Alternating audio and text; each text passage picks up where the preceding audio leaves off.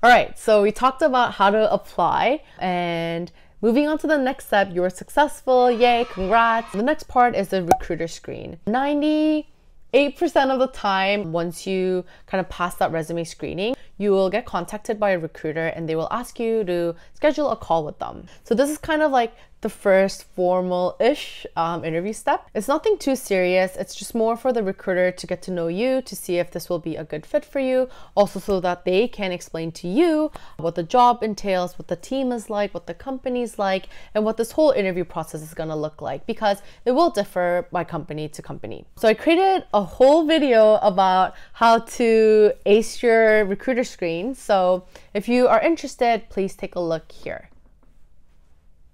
So after the recruiter screen, if the recruiter deems you to be a good fit for the role, they'll move you forward to the next round. And most of the times, the next round would be a phone screen. So in this phone screen, it will likely be a technical interview. It's not 100% of the time it will be technical, but very, very high chances it's going to be a technical interview. And there will be maybe like 1 to 3 questions depending on the company. So based on kind of my experiences interviewing at various companies, a lot of companies like to ask these algorithm lead code type questions. What will happen is like you'll hop on a call with your interviewer. You will have like kind of this interactive coding screen. So they will send you like a link, you'll go in, and it's basically kind of a place where you can write your code. Some companies will give you a link where it compiles. Some companies will just make you write it in like basically like a notepad or a Google Doc. So it will depend. So your syntax might not be cleaned up. So just keep that in mind. But you'll have some kind of place to write your code, and they will give you a question and you just have to like write your code.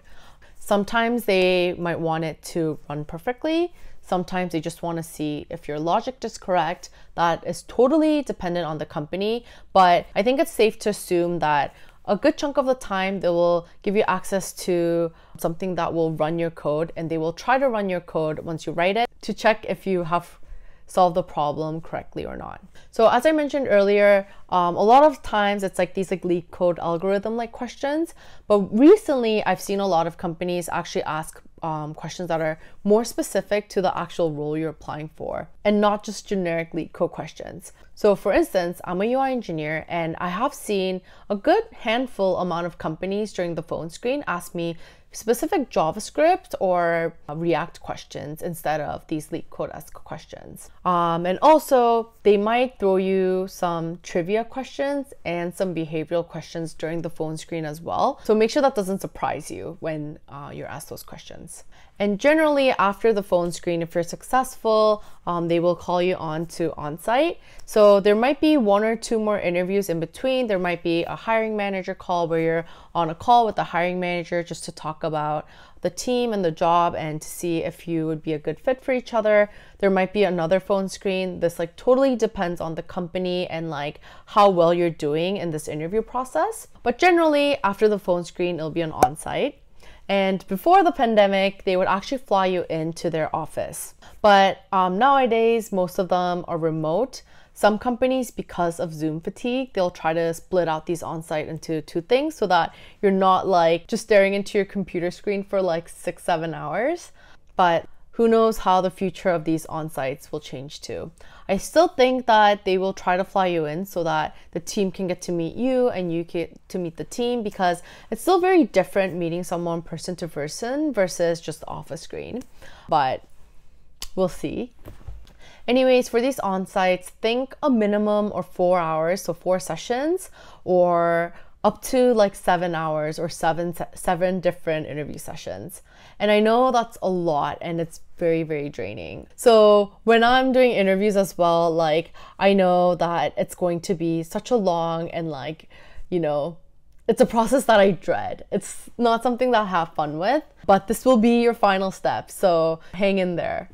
As I've mentioned before, each company will differ, but most of the companies will have some technical interviews and some behavioral interview sessions. So for these technical interviews, it can range anywhere from these algorithm questions again, like these leak code-esque questions. It could also be problem-solving questions. So they might give you like a vague problem. Let's say we're trying to build like this. talk to me about your thought process, what you need to do if you need to build this. If you're like leading this feature, what would you do? So a problem solving question like that.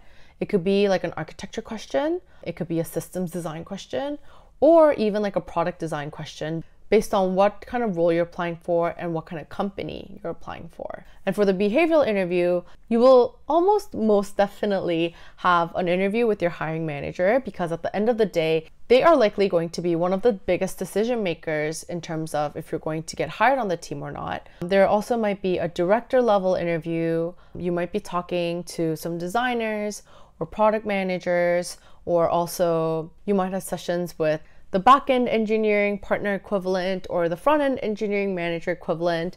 It all depends on the company, but I'm kind of listing out these things as a possibility of what you might run into. So when you're prepping for on-site, even before going into your phone screen, don't just prep the technical part. I know that's what a lot of the focus goes into, but make sure you give the behavioral questions some love too, because you could do really well on your technical interviews, but if your behavioral interviews don't go well, the chances of you getting hired will drop significantly. If you're thinking about this in the hiring manager's perspective, if you're trying to hire someone on your team, of course you want someone that's good and skilled and that will perform their job. But you also want someone that's a good team player. You also want someone that is going to synergize well with your teams. And also, they only have a couple of hours to understand what kind of person you are. And so this behavioral session is very important so that you can kind of showcase what an amazing human being you are. And that's basically it. So for me, kind of interviewing as a software engineer, or like going through this whole process as a software engineer, when I learned about it for the first time, I thought it was very unique. At first, when I heard on-sites for 6-7 hours, I thought that was ridiculous, but I've been through a good handful of them myself. It's like these on-sites, and it's like really a thing. And you want to make sure you know what to expect going into these interviews. But yeah, so to kind of give a quick summary, you apply for the job. There are many different ways of applying to a position. And then there's a recruiter screen, phone screen, and then on-site that can range from technical questions to behavioral questions.